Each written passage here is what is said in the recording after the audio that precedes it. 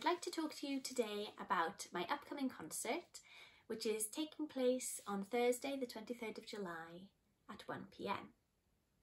The concert has been organised by City Music Foundation as part of their Wallace Collection Residency. The concerts usually take place at the Wallace Collection, but unfortunately that's not possible this year due to the pandemic. Instead, we're going to be broadcasting directly into your living rooms from the beautiful St Pancras Clock Tower. Like many people, I feel that the pandemic has hit me quite hard, despite the fact that I've been lucky to stay healthy and well. It's a strange sort of timing for me, because the lockdown started just as I was meant to be finishing my maternity leave. I had lots of projects in the works and lots of upcoming concerts that have had to be cancelled or delayed. I was also meant to be finishing off recording my next CD. I'm really grateful that I've had time to spend with my daughter as she grows, and I've been with her every step of the way as she's learned to walk and learning lots of new skills. It's definitely not been easy to practice when you've got a little toddler running around trying to climb the harp or change the pedals for you. But we've all learned to do things a little differently during the pandemic. I've been really grateful to CMF for all their support. They've been there for all of us artists in various ways, taking our questions, giving us support when we're trying to apply for financial assistance, and also arranging wonderful lectures for us every week so that we can keep engaged and think about new ways we might connect with audiences in the future. The concert itself will feature a variety of harp music. Impromptu Caprice by Pierne and the Improvisations for Harp by William Matthias are really well-known pieces in the harp world. But there will also be new music, including 2 world premieres. The first was written for me by my good friend and colleague Sue Rothstein. It's called A Drywydd Glas y Dorlan, or In Search of the Kingfisher. The other is a piece that I finished this year called Fantasy at Calon Lân. Calon Lân is a very famous Welsh song, and there are many versions of it.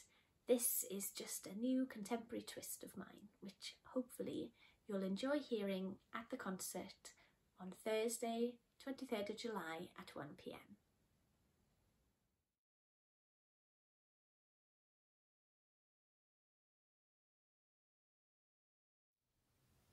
Ar Drywydd Glas y Dorlan. Not bad pronunciation, I hope. And for those who don't speak Welsh, the translation of this poetic phrase is In Search of the Kingfisher.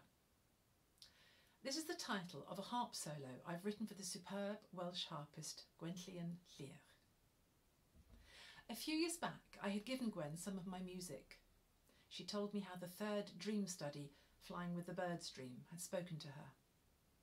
She's given several beautiful performances of it, and I was thrilled when she decided to include the piece on her debut CD.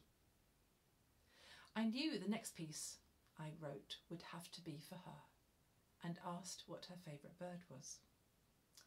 Well, the kingfisher is gorgeous, but it doesn't exactly sing. And its flight, well, it's a blue flash. How was I going to portray this bird musically, I wondered. Bit by bit, the musical ideas evolved, and I began writing a poem alongside. It would be about a girl going for a walk, looking to find this elusive bird. In 2018, everything was going well. The setting, the feelings, the ideas. Until the part where the kingfisher is about to be seen, and then nothing. I was stuck. Any ideas I had didn't work. I had listened to several clips of the bird online, and on some walks even seen a few blue flashes dart past, but I couldn't seem to convey this bird in music. Then on New Year's Day in 2019, we decided to go for a walk in St Albans. A good place to see kingfishers, I've subsequently discovered. Some people were looking with binoculars to the far side of the small river. Had they seen a deer, perhaps, or an unusual bird? Thank goodness, I asked.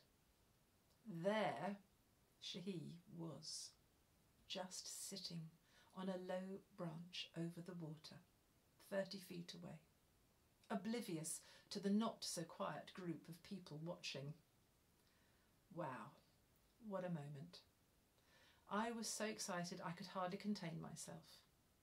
Back home later that day, the music came, the delight in seeing this beautiful bird. Soon after, the next part flowed, after I learned that Gwenllian was expecting a baby. The last few months, the world, and all of us in it, has been turned upside down. The traumas that some have faced, and the health and financial difficulties many will face, are difficult to grasp. For artists, athletes, many festivals have been postponed. Gwenllian was going to premiere this piece at the World Harp Congress, to be held in Cardiff this July. So I had been disappointed too. But when she told me she would be playing it this year at her virtual concert at the Wallace collection, I was thrilled. She asked if I would like to say something about the piece. Would I? Yes, I said. I do hope you will join me in the audience for Gwenllian's wonderful programme, which will include Ardroeth Glas a Dorlan on Thursday, the 23rd of July at 1 p.m.